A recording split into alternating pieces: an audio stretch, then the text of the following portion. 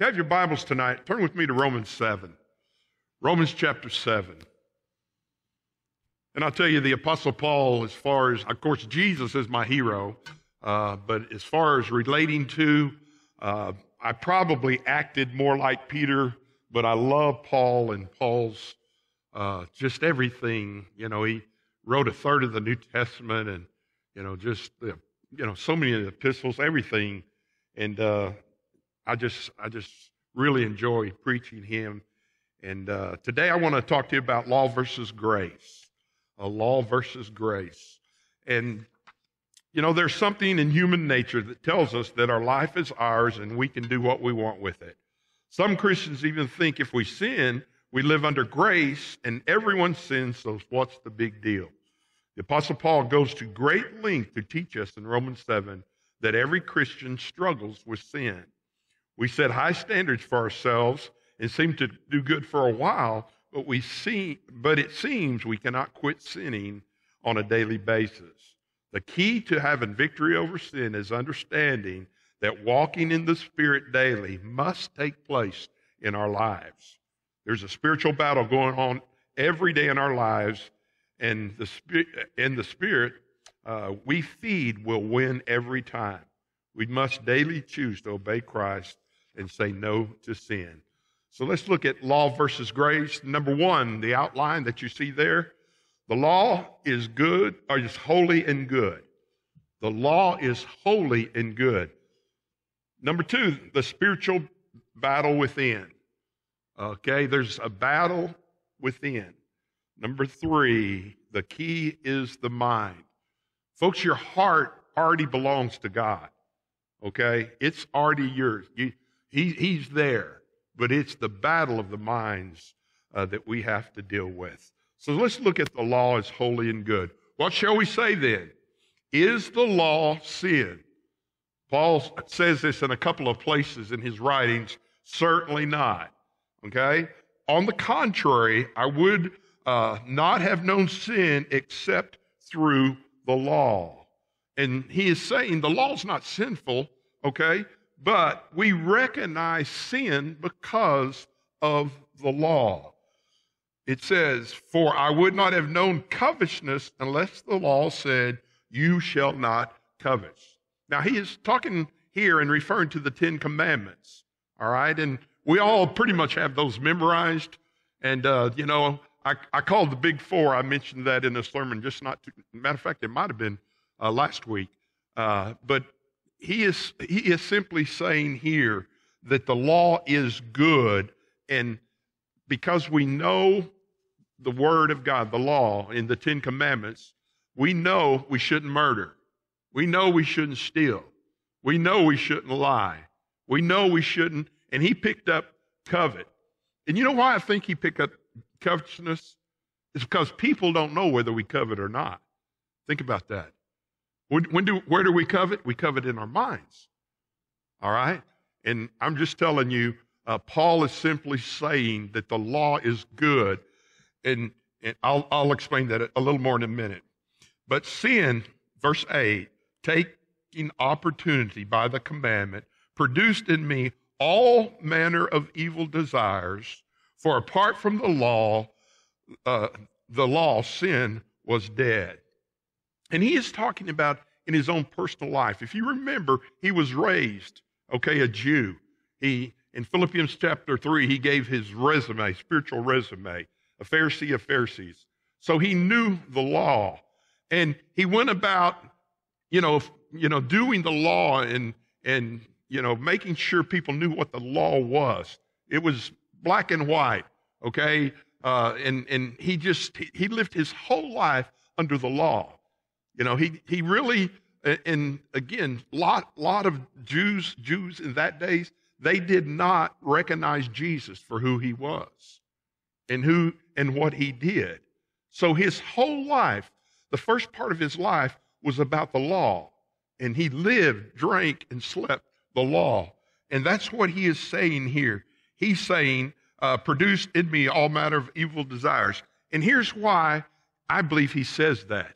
What is man's nature? You think about it. If you go in a building and you see a sign that says, wet paint. I've seen people do it, folks. They touch the paint and look and see that is, in human nature, okay, is evil, okay? If you're not saved, okay, it's harder to make those choices and to say no. There's all kinds of examples of human nature. I'll take another one. Speed limit, 55. What are we doing? If you go 65, you're breaking the law, okay? And here's what he's saying. The law are there. They're made for good. Like that, thou shalt not murder. You go to a court of law. I'm just telling you, they are going to throw the book at you if you murder someone. Why? Because without laws, I'm telling you, it'd be the Wild West. It's what it would be. So he says, for apart from the law, sin was dead. I was alive once without the law, but when the commandment came, sin revived and I died. Now what he's talking about is spiritual things, okay? Before he got saved, he was dead in his trespasses and sin according to the word of God. But when he came alive, and his whole thing in this first part, in this first point, is the law cannot save you. The law makes you understand right and wrong. Okay? We need to follow God's laws, is what I'm saying. But the laws have no saving power in and of themselves. It is Jesus Christ that saves us. And that is so important. And he's really using this, setting the foundation for our second point. And the commandment, which was to bring life, I found, brought death. For sin, taken occasion by the commandment, deceived me, and by it killed me. Everything that he was raised with, everything that he had learned and went to school for, and under great teacher, Gamaliel, it was all, and I'm not saying it was for nothing, but that's the way his life was. What he thought was righteous and good, it was not that way at all, according to the word of God. Therefore, the law is holy, and the commandment holy and just and good. And folks, you can interchange those words, the law and the commandments, because the commandments are in the law. But when you think of holy, folks, we can go back to God breathed, okay? God, spoke to men, and men, under the inspiration of the Holy Spirit, did the law. And just, okay, it's fair, and it is good. There's nothing wrong with the law. And what the problem is, sin is the root of all evil. Okay? Sin is the root of all evil. Romans chapter 8. Just go to Romans 8. Right across the page. There is therefore no condemnation to those who are in Christ Jesus, for who do not walk according to the flesh, but according to the Spirit. For the law of the Spirit of life, in Jesus Christ has made me free from the law of sin and death. And that's what he is saying here. He's saying the key, all right, to obeying God, all right, is to be a Spirit-filled Christian. And folks, we get the Spirit in us, all right, when we are saved. Just like he placed Jesus, the Holy Spirit, inside of Mary. At salvation, he places the Holy Spirit inside of us. And we, at that point, things change in our lives, okay? We need to obey the laws, okay? We need to know the Word of God. Folks, I'm just telling you, every answer, every situation, every circumstance in life, you can find in the Word of God. And so the spiritual part of that, listening to the Holy Spirit, walking in the Spirit, is so important to a Christian. For what the law could not do, in that it was weak through the flesh, God did by sending his own Son in the likeness of sinful flesh. On account of sin, he condemned sin in the flesh, that the righteous requirement of the law might be fulfilled in us who do not walk according to the flesh, but according to the Spirit. So he is simply saying the world, okay, those that do not put Christ first in their lives, those who have not been born again, all right, they struggle with the flesh. All right, they do. It's just like before we get saved, we do what we want to do. We don't consider God in all things. We may have a knowledge of God, a head knowledge of God, but that's what he's saying. He's just saying the law is like the plumb line. The law is, and we need to obey the law. But I'm telling you, the law has no saving power. Only Jesus can save you. In his life, that's what he's talking about. Jesus lived life in the flesh. He came as man. He was 100% God and 100% man. And I'm telling you, the difference is he did not have a biological father. Okay? God was his heavenly Father. And so and we need to obey the law. The law is good. The law is just. Okay? The law is holy. But the law cannot save us, and the law cannot keep us from sinning. That's really what he's trying to say in these first few verses. Then look at the next verse. It says, has then what is good become death to me? The law is good and holy, but the spiritual battle is within. The spiritual battle, number 2, is within. Has what is good become death to me? Certainly not. But sin that might appear sin was producing death in me through what is good, so that sin through the commandment might become exceedingly sinful. See, I died to the law to the law and sin when I got saved. Jesus made me alive and put the Holy Spirit inside of me. And folks, I'll tell you another thing the law can't do. It can't cleanse you of your sins. It only makes sin more evident in my life. Think about that.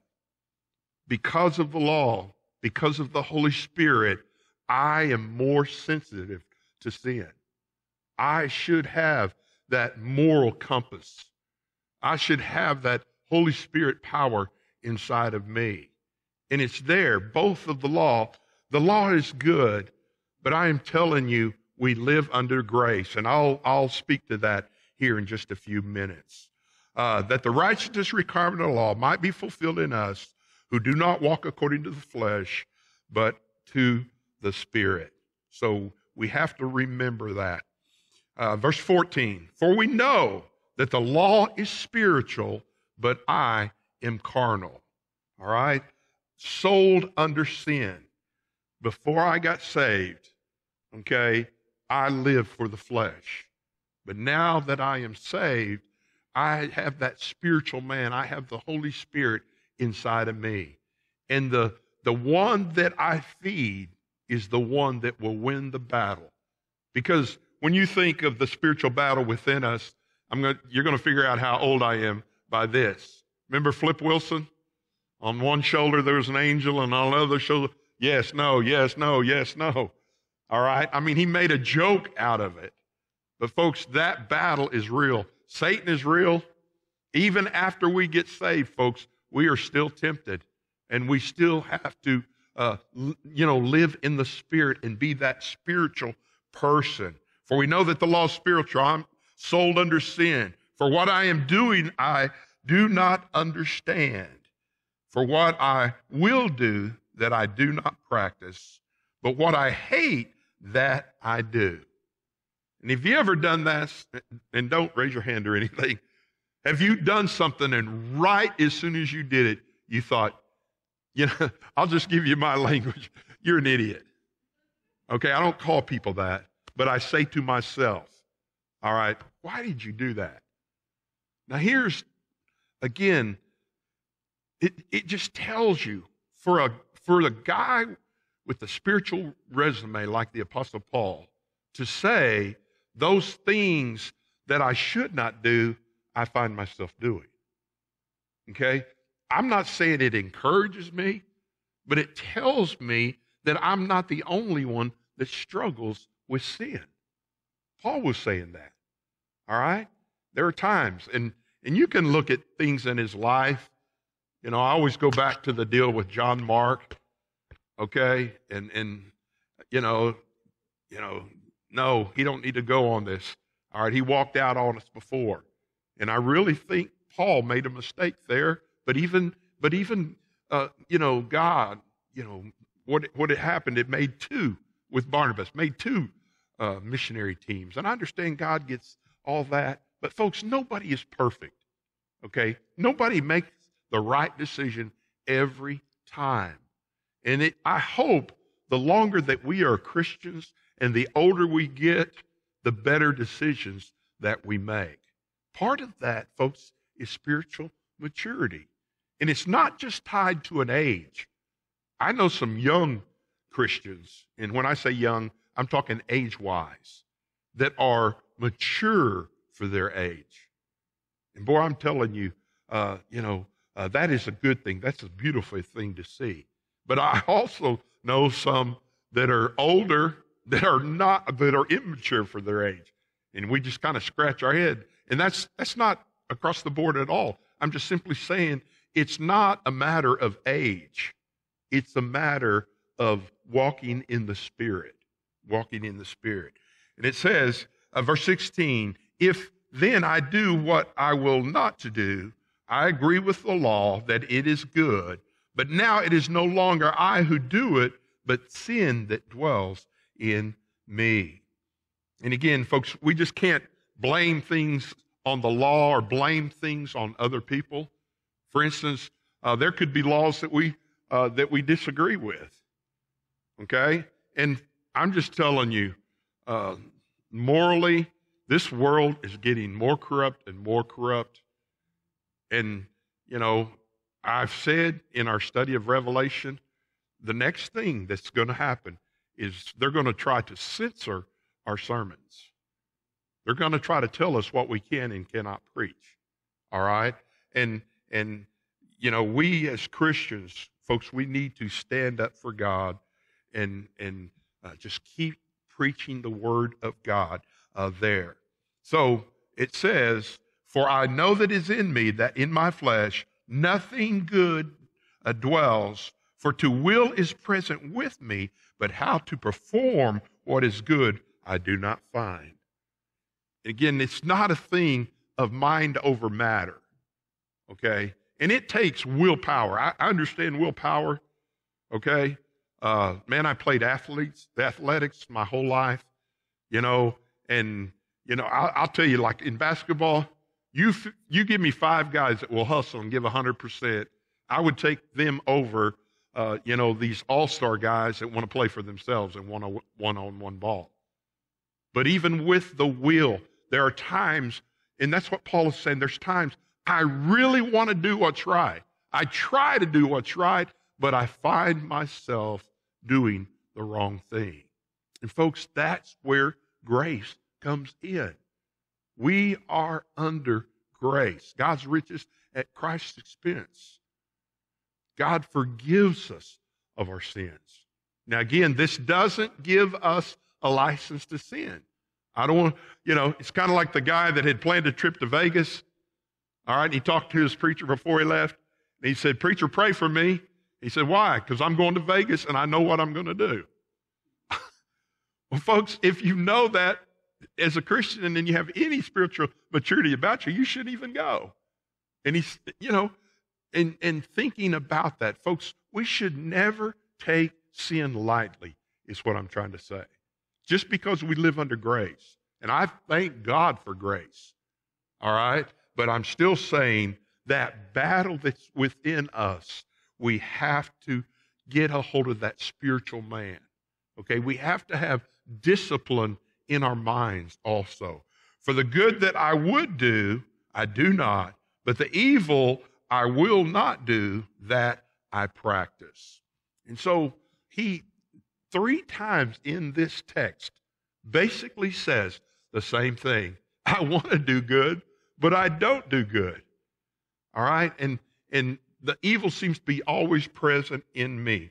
Now, if I do what I will not to do, it is no longer I who do it, but sin that dwells in me.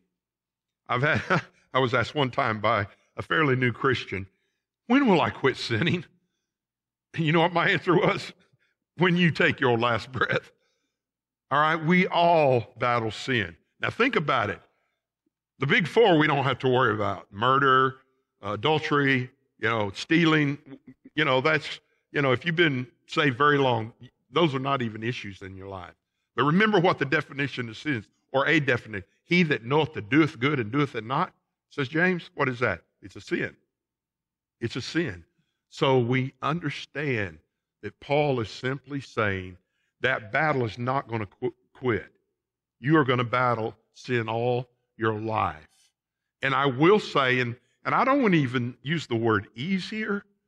I want to say the word, with spiritual maturity, we make better choices.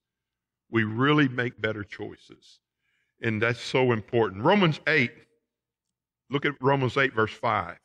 For those who live according to the flesh set their minds on things of the flesh. But those who live according to the Spirit, the things of the Spirit. For to be carnally minded is death, but to be spiritually minded is life and peace. Folks, isn't it good to be able to live your day, get ready for bed, take your shower, brush your teeth, and lay your pillow down and just feel good about your day. Feel like, you know what? Man, I had some good victories today. And you lay your head on the pillow, and in 5 minutes, you're out. You're gone. It's life and peace.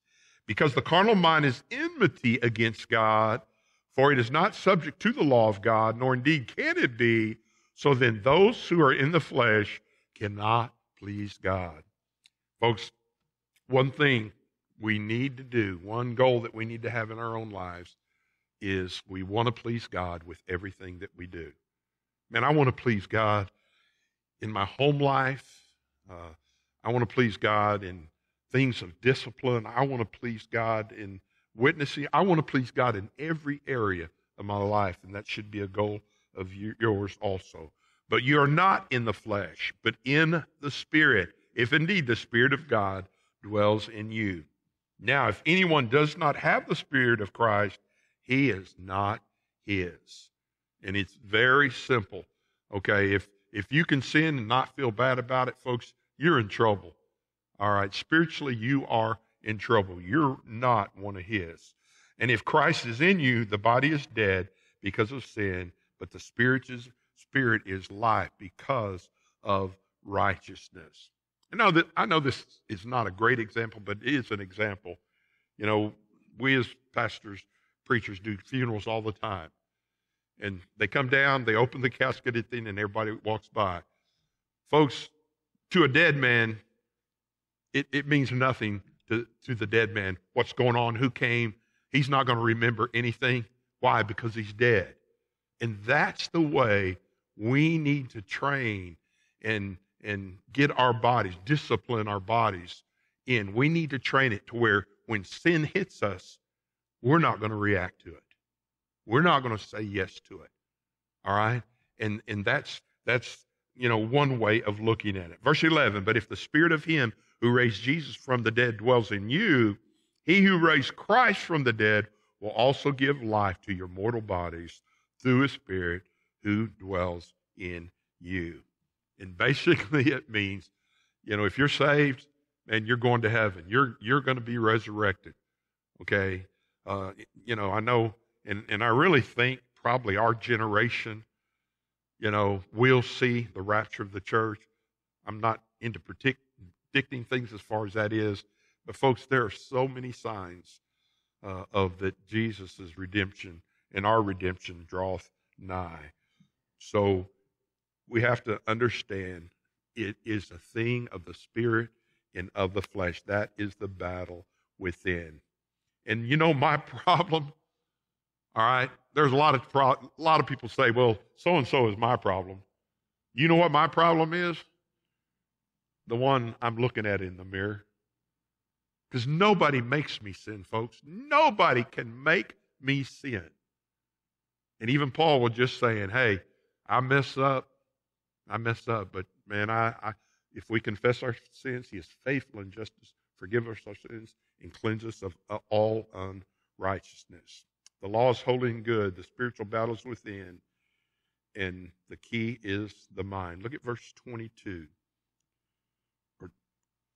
22. For I delight in the law of God according to the inward man.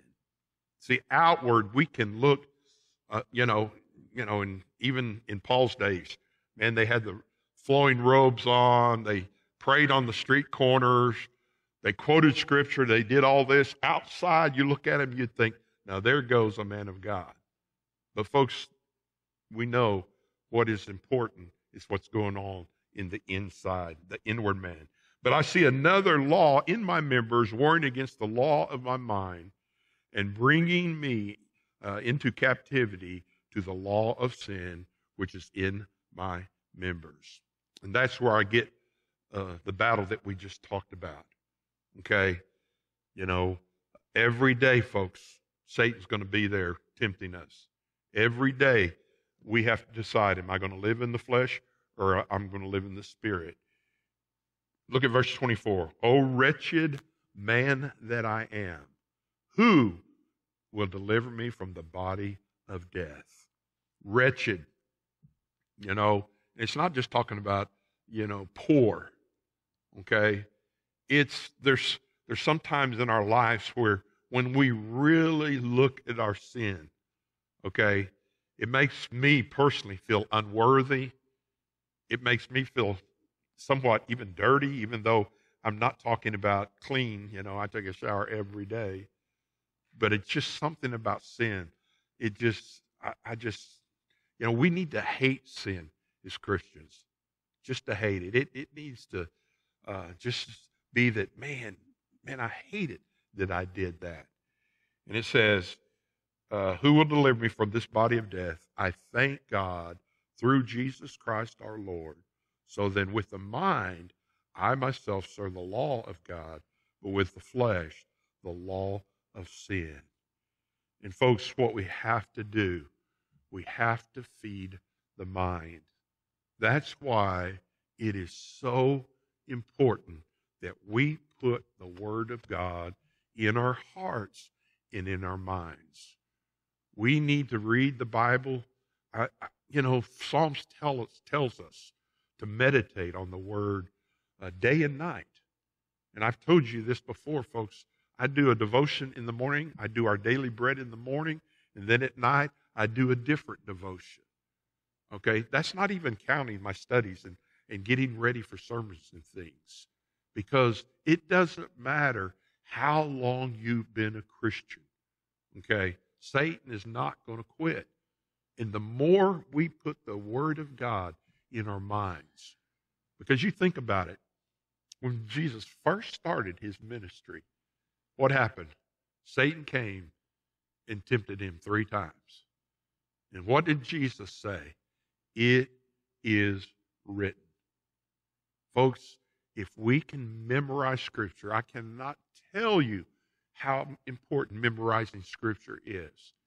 If when that temptation comes up, we can just spit out, and memorize verses that we have. It takes our mind off of the sin and on Jesus Christ. Okay? And I know what some people say. They just say, well, I just can't memorize. Well, folks, I'm not good. I know people that are good at memorization, but I'm not one of them. For me to memorize something, I have to go over it and over it and over it and over it and over it again. All right? And you talk about a little envy. These people that read it one time and they just could spit it out. Folks, that's a gift. That is a gift. And so I'm simply saying we need to feed our minds with the Word of God. And it's not only talking about feeding the mind, which there's other ways we feed our minds. Christian music. Okay? Folks, we are Christians. Christians need to listen to Christian music. Meditation, that is meditating on the Word.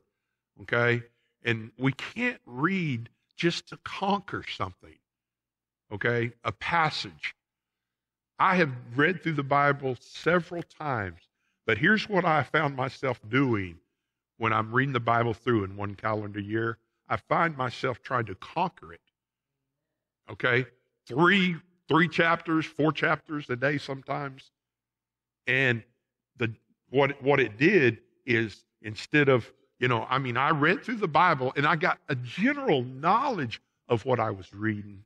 But when we slow down and we meditate on the Word of God, it comes alive in us. See, the Spirit of God is what illuminates Scripture. And if we're seeing how fast we can get this done or conquer this, folks, we are not going to mature like we should in Jesus Christ. Prayer is another thing. Memorize Scripture is so important.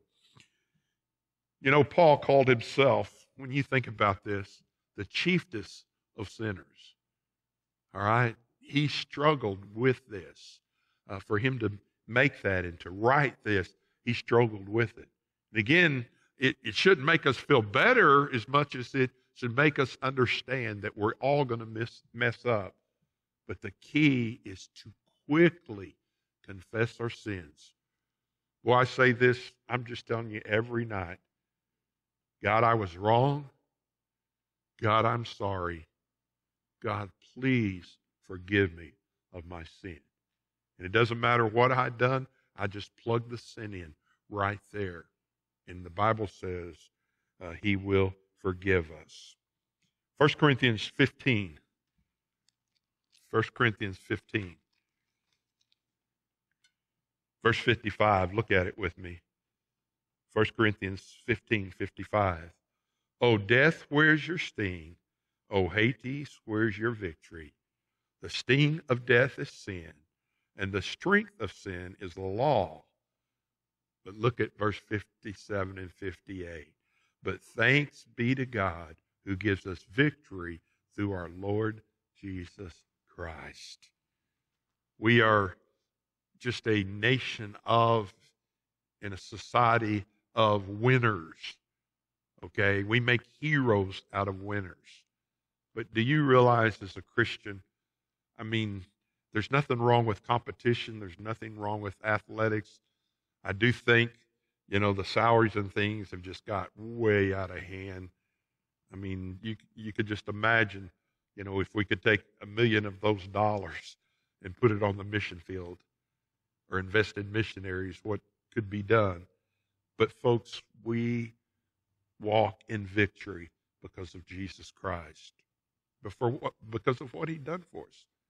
Folks, he died on the cross for our sins. Okay? His blood paid for our sins. He paid the ultimate price for us.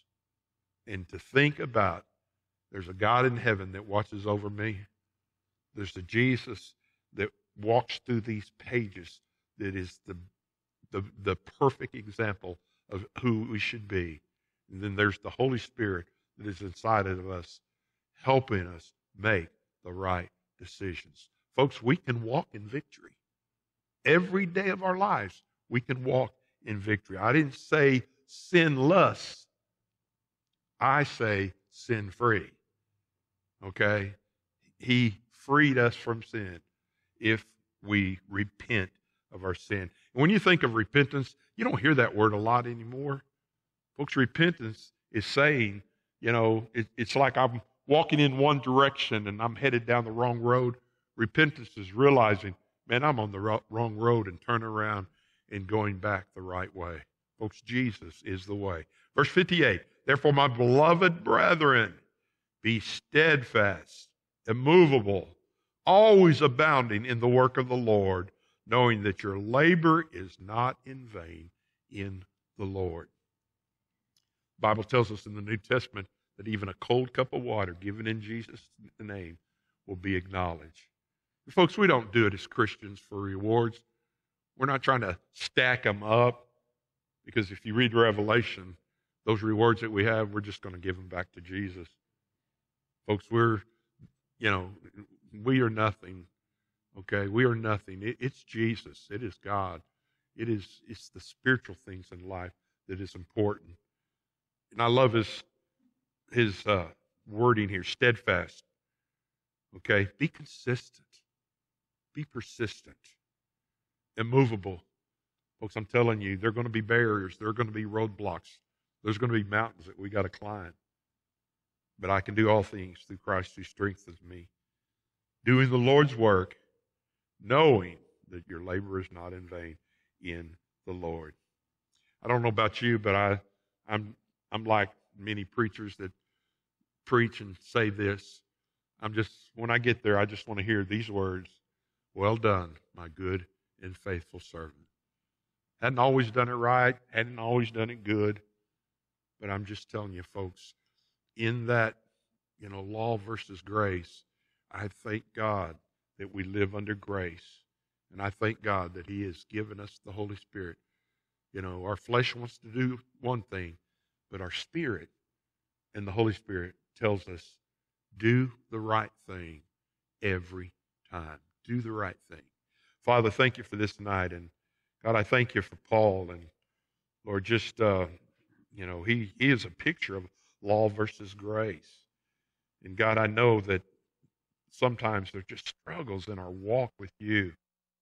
And we get out of line and we get off the road sometimes. And sometimes we head down the wrong road. And God, I thank you that you're there. Sometimes it's the prodigal son.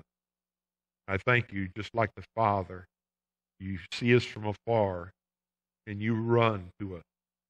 You embrace us. You forgive us. You love us unconditionally. And God, we thank you for that. And God, I thank you for the law. The law is important. The Word of God is important. The thou shalt nots are important. But God, I pray that we would understand that we live under grace. When we do mess up, God, you forgive us. So God, I pray that we would not be a disgrace to grace, because we can. If we take it too lightly, it's not good. But God, I pray that we would give you the glory for every good thing in our life. And God, the true thing in the spiritual battle, one word that just comes out in my mind is discipline. We have to have discipline in our lives. Even Paul said, run the race. Run the race with discipline. Keeping your eyes on Jesus Christ, the author and the finisher of our faith. God, I thank you that, there is an end to our race, whether it's physically and we die or whether it's the rapture and you come. Lord, it's all going to be worth it. So, God, we love you. We thank you. And, God, I pray that you just bless us. And, God, just be with us this week. The rest of this week, God, I pray that we would walk in the Spirit and not fulfill the flesh. And, God, I pray that we would share with others why we do what we do. Why didn't we get mad? Why didn't you? And you can simply say, man, because I'm a Christian. Because the Word of God tells me not to do that. And God, I pray even at that it would turn into a gospel presentation. God, it is the gospel that is the most important thing we do in our lives, sharing the truth and the mercy and the grace of God with others. In Jesus' name we pray. Amen.